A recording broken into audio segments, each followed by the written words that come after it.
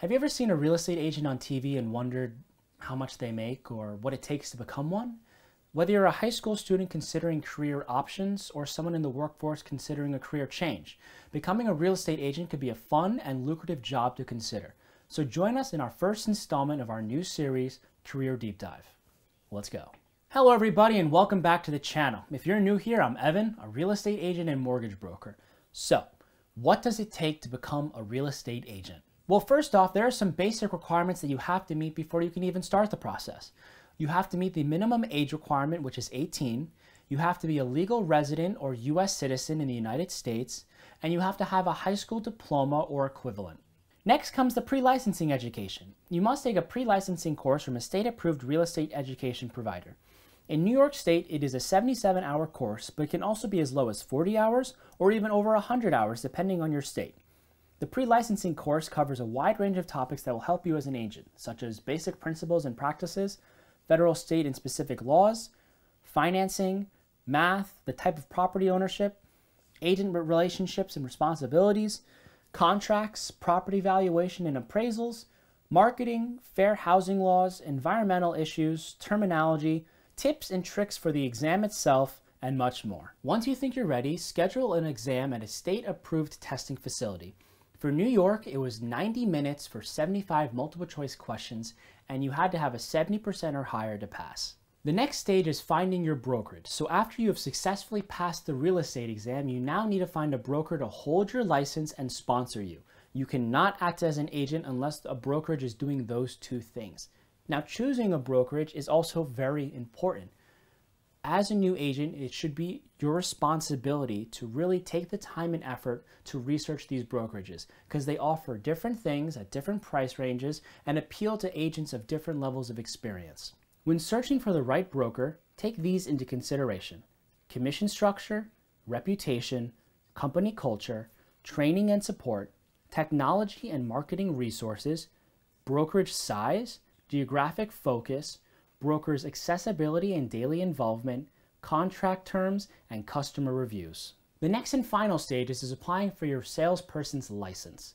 Once you have passed the exam and have a broker that's willing to sponsor you, you can now go to your state-specific website and apply for your salesperson's license. So this means filling out online paperwork and paying the initial starting up fees.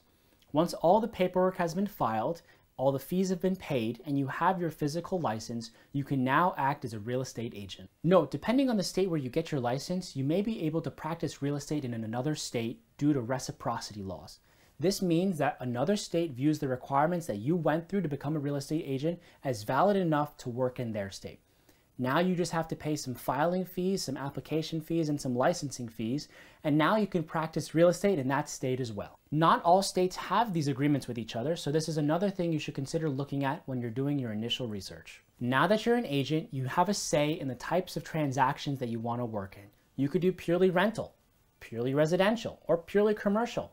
In the end, it's up to you and what you want to do, but it also depends on the specific area that you're working in. If you live in New York City like some of the agents I know, you mainly might just work in Manhattan or Brooklyn, selling luxury rentals or multi-million-dollar condos and townhomes. Or you could be in the suburbs, working on single-family homes for middle-class Americans. Now, what you earn as a real estate agent can also depend on the type of transactions you do.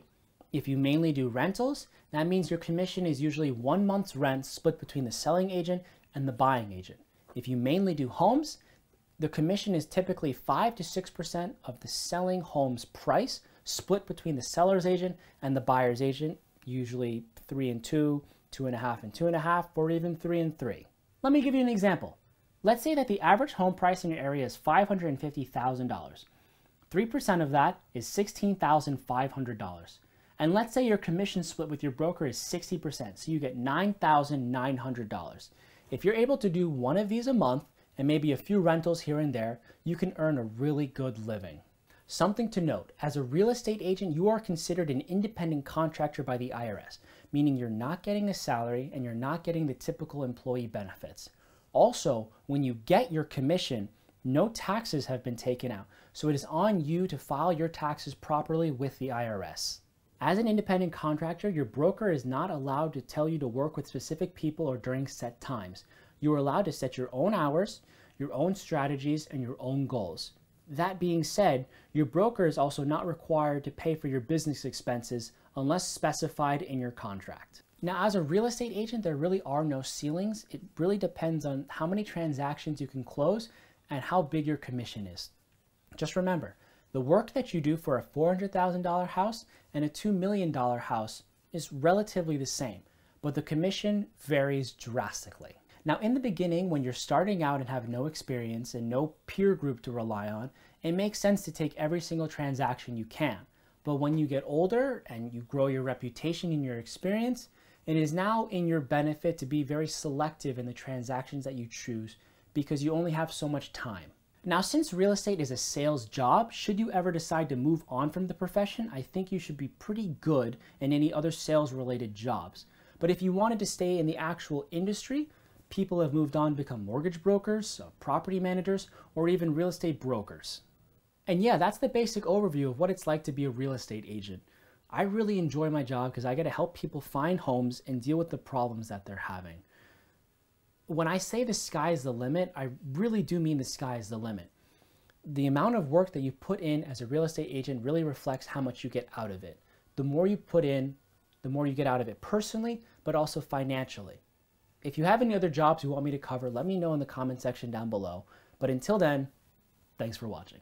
If you like what you just saw, then click the video here. Also, like, subscribe, and hit the bell icon so you don't miss any future videos.